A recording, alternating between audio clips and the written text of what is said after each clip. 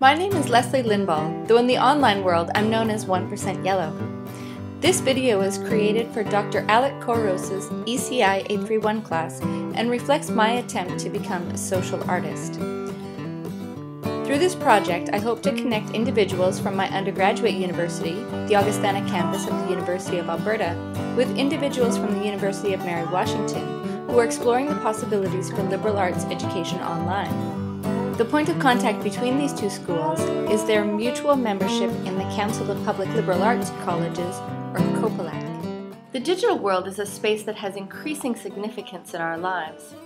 Actively engaging this space from an academic perspective is an important step for universities to take, but the liberal arts model provides a unique set of challenges to this move. In this video, we will hear some of the first thoughts on online liberal arts education.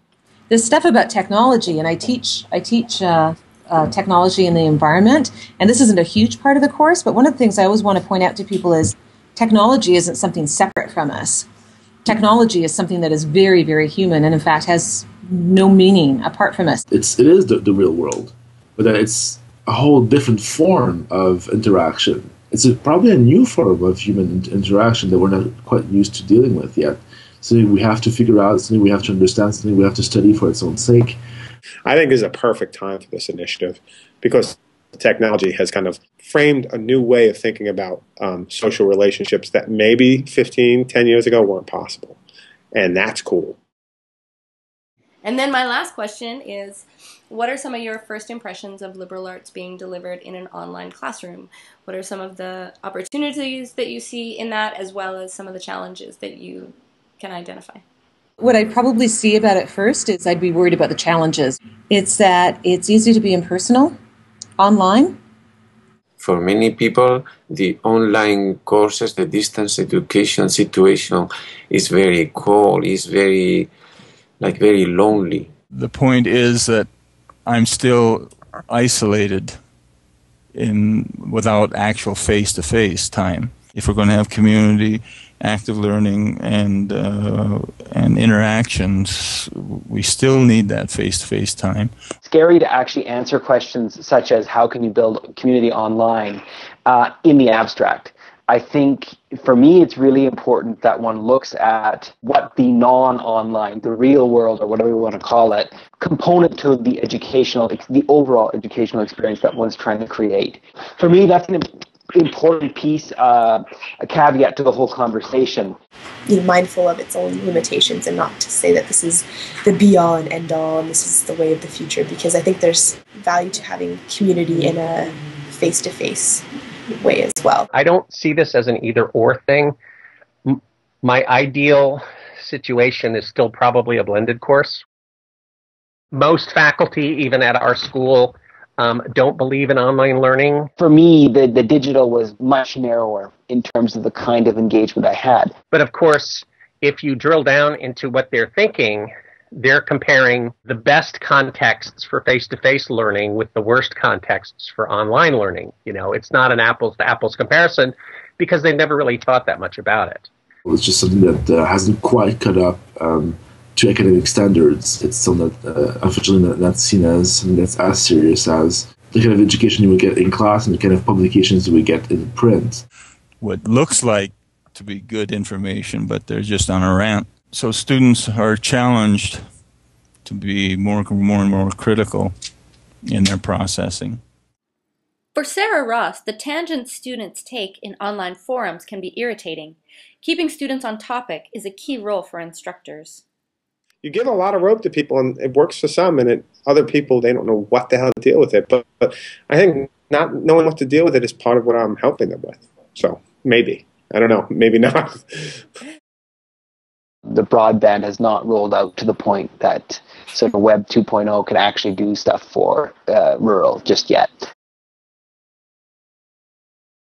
The opportunities are many.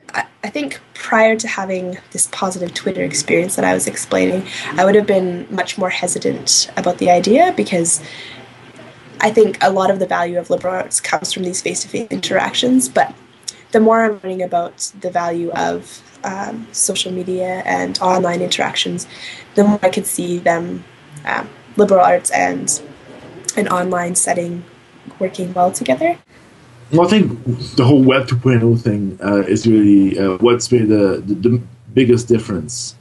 Because it's not just chat, because it's not just posting things on a news group or bulletin board, that allows us to do new things that, frankly, I haven't really come up with yet.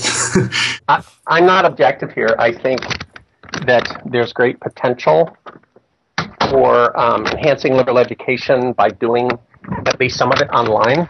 Part of the reason is because I think there are digital tools that can do a better job in some contexts. It makes a larger conversation. It makes you're interacting with this cloud of people from anywhere. And I saw the potential to really bridge and create community amongst folks that were isolated and wouldn't have been able to attend classes in a physical place.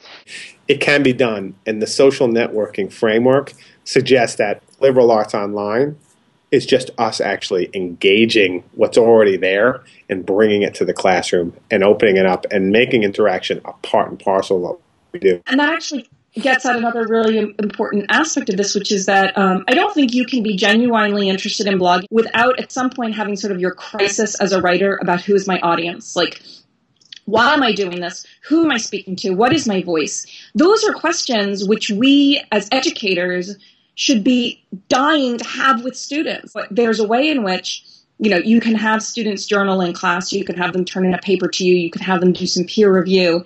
But when you have them publish it online and it becomes public and anybody could potentially find them through a Google search, these questions about voice and audience and purpose become explicit in really interesting, important ways. So why don't we use that as a mechanism for learning?